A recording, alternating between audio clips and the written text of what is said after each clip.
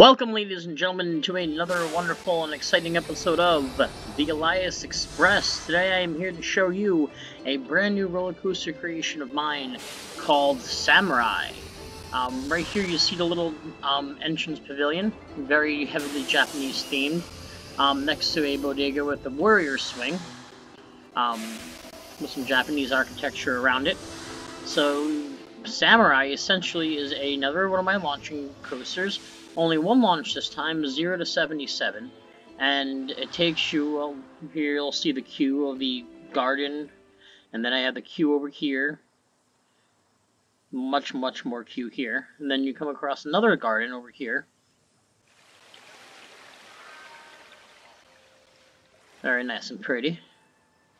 To the loading station, running 3 trains, 18 passengers train. Here's your first launch section with the Samurai surrounding you. And you go up through a bunch of different inversions, through hills, and a little bit like my last creation with the mountain inspiration, but definitely a lot more heavily Japanese and Samurai influenced. You see warriors and a bunch of characters throughout. You have a splashdown section here. There's a really cool, like, loop, double loop, corkscrew. Another little barrel at the end. Block break sections here, here, and here.